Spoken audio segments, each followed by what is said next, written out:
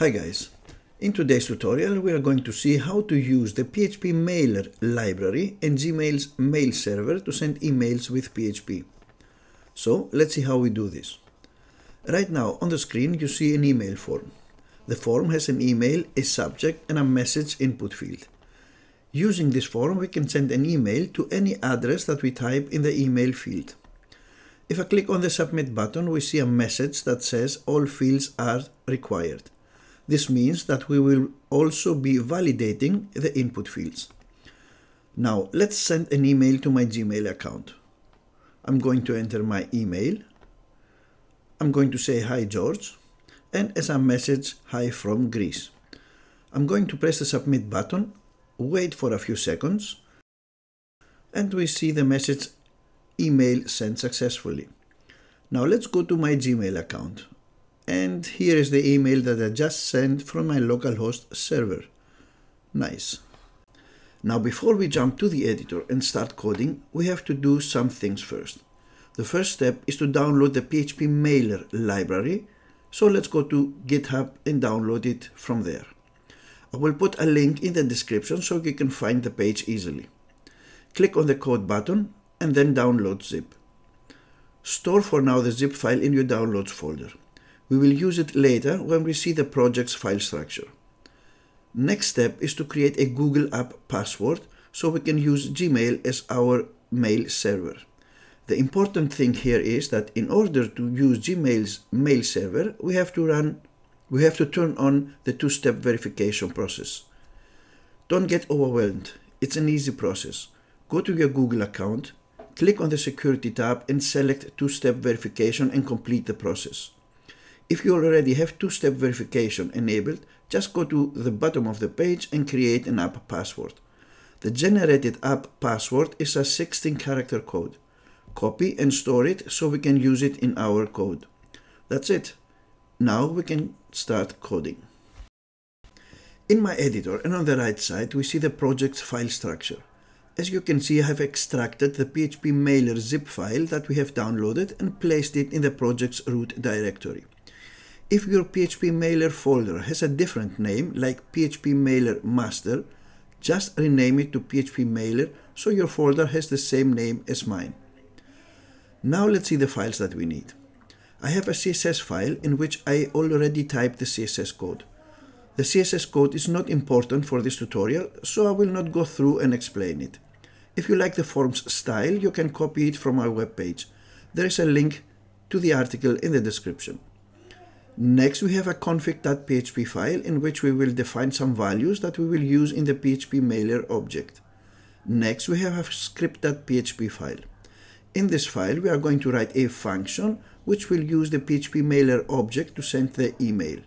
And last, we have an index.php file which is our starting page and holds the contact form. As you can see, I have already typed the form, so we can save us some time. Let me explain what's going on here. The important things are: the action attribute has no value. This means that the form will submit to the same page. The method attribute is set to post. This means that we catch the values in our PHP code fetching the superglobal post variable. Next, we have the email field, the subject field, and a text area to type the message. And last, the submit button. You already know this, but let me say it again, that we are going to use the values of the name attributes in our PHP code to fetch whatever we type in those fields. Okay, enough with the introduction, it's time to code, and we are going to start from the config.php file. Now, as I said, in the config file we are going to define the constants that we are going to use in the PHPMailer object. The first constant that I will define is the mail host, and I'm setting the value to smtp.gmail.com. This will instruct PHPMailer to connect to the SMTP mail server hosted by Gmail. Next, I will define my username, which is my Gmail's email address that I use. Next, we're going to define the 16-digit app password. Replace the text with your 16-digit code that you have created. Next, we have to define the send from address. Here I'm setting as a value an email address from our website. That is because I'm already using this code on my live server. If you want to use this code on your website, replace my website's email with yours. Next, we define the send from name. Again, I'm using my website's name. Next, we define the reply to address. I will use again my website's email. And last, in the reply to name constant, I'm gonna use my name. And we're done with the config file. Now let's go to the script.php file and use all those constants that we have created. The first thing that I will do in the file is to put the PHPMailer's namespaces at the top. A namespace in PHP is a way to organize our classes and functions to avoid any naming conflict. In general, it provides us a structured way to manage our code. Let me show you. Let's open the exception.php file. Here is the namespace, and here is the exception class. So in our script, we are saying use from this namespace the exception class. Okay, now in order for the namespaces to work, we have to require the path to those classes. Next, we have to require the config.php file, so we have access to the constants that we have created. Next, we are going to write a function named sendMail.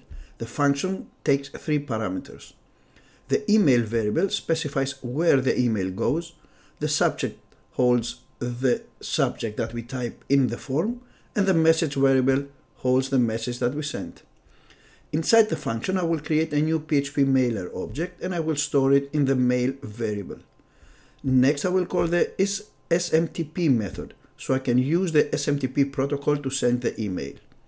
Next, I will set the SMTP auth property to true, so we can use our Gmail login details to send the email. Next, I will set the host property to the mail host constant that we have defined in the config file. In our next step, I will set the username property to the username constant and the password to the password constant.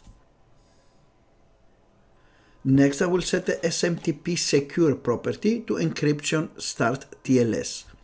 This will tell PHPMailer to use the start TLS encryption when connecting to the Gmail's SMTP server.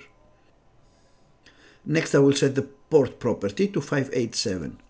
We use this TCP port number to connect with Gmail's SMTP server.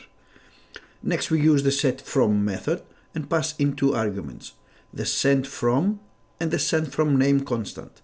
Again, those 2 constants are defined in the config file. Next, we use the addAddress method. The addAddress method specifies where the email goes. So we pass in as an argument the function's email parameter. Next, we use the addReplyTo method, which specifies where the recipient can reply to. Again, we use the constants from the config file. Next, we use the isHTML method and we pass in as an argument the keyword true. This is telling PHPMailer that we will include HTML markup in our message. Next, we are going to assign the incoming subject to the subject property and the message to the body property. Next, we are going to assign the message also in the alt body property. Some email clients may not support or display HTML content, so they will display the message as plain text. And last, we use the send method in an if statement to send the email.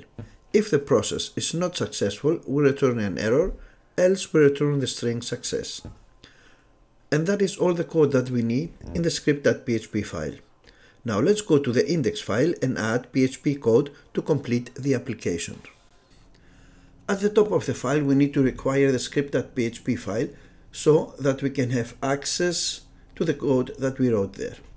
Next, I'm going to check if the form is submitted. If so, I will use an if statement to check if every input field has a value. I will use the empty function. So I will say if empty post email or empty post subject or empty post message, then in a variable named response I will assign the string all fields are required. Else Again, I will use the response variable and I will set it equal to the sendMail function. As arguments, I will pass in the email, the subject, and the message.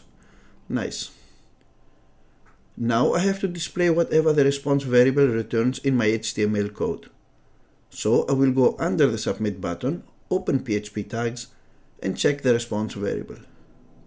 If the response variable is equal to success, I will tell the user that the email was sent successfully. Else, I will display whatever error has occurred. And that's it.